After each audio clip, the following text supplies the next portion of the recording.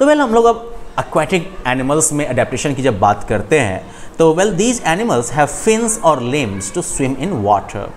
इन animals के पास जो है फिन या लिम्स होते हैं पानी में तैरने के लिए. फिन्स फिशेज में, flipper of turtles and webbed feet of swan help them to swim. मछलियों के जो फिन होते हैं या टर्टल के जो फ्लिपर्स होते हैं, ये जो देख रहे हैं आप दोनों तरफ, या फिर कहते हैं जालीदार जो पैर होते हैं स्वान के, तो वो सब उन्हें जो है तैरने में हेल्प करते हैं. They have special shape of their bodies that help them to swim. उनके बॉडी का जो है शेप वो भी स्पेशल होता है जो कि उनको तैरने में मदद करता है. Now most of them breathe through gills like fishes and crabs. अब ज़्यादातर जो होते हैं ये एक्वाटिक एनिमल्स वो अपने गिल्स के थ्रू सांस लेते हैं, जैसे कि मछलियाँ, क्रैब वगैरह. दूसरी तरफ Wales and dolphins breathe through lungs. Wales और डॉल्फिन्स जो हैं वो अपने लंग्स से सांस लेते हैं. यही वजह है कि वेल और डॉल्फिन को जो है बार बार वाटर के सरफेस से ऊपर आना पड़ता है. फिर अडेप्टेशंस इन एम्फीबियंस की अगर बात करें तो these animals have moist skin to breathe in water. In animals की जो है मॉइस्ट स्किन होती है, ठीक है, नमी वाली स्किन होती है पानी में सांस लेने के लिए. They also have lungs to breathe on land. इनके पास फेफड़ा भी होता है ज़मीन पर सांस लेने के लिए. They have webbed feet to swim. इनके जालीदार पैर होते हैं पानी में तैरने के लिए. Amphibians like frogs have strong back legs than front legs to hop. Amphibians जो होते हैं मेढक की तरह, तो उनका बैक लेग जो है वो काफ़ी स्ट्रॉन्ग होता है फ्रंट लेग की तुलना में, ठीक है, कूदने के लिए. तो ये जो है which help them to move on land, जो कि उनको ज़मीन पर मूव करने में हेल्प करता है.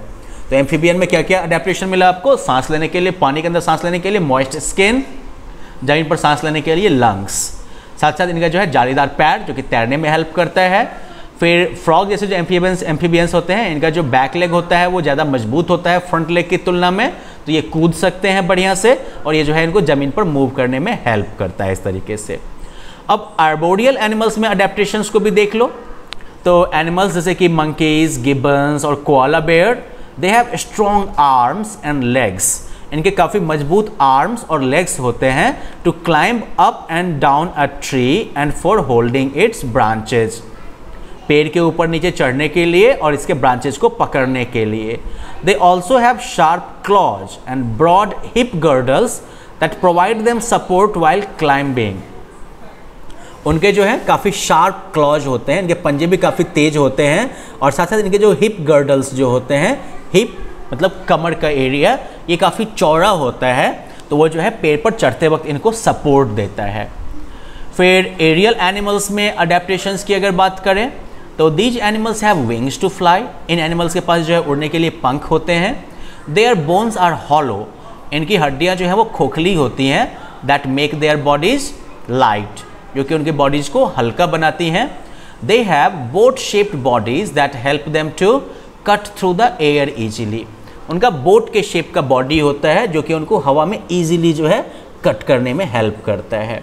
ठीक है, तो अडेप्टेशन क्या हुआ? उड़ने के लिए पंख, खोखली हड्डियाँ जो कि उनके बॉडीज़ को लाइट बनाती हैं और साथ ही साथ बॉडी का शेप जो होता है वो बोट के जैसा होता है जिससे कि वो हवा को इजीली काट सकते हैं. अब आगे जो है हम लोग बात कर सकते हैं इनके अडेप्टेशंस से रिलेटेड फर्दर, लेकिन अडेप्टेशंस इन बिहेवियर और अडेप्टेशन फॉर प्रोटेक्शन, इनके बारे में हम लोग जो है नेक्स्ट लेसन में बात करते हैं. ठीक है, मिलते हैं तब अगले लेसन के साथ. Bye bye.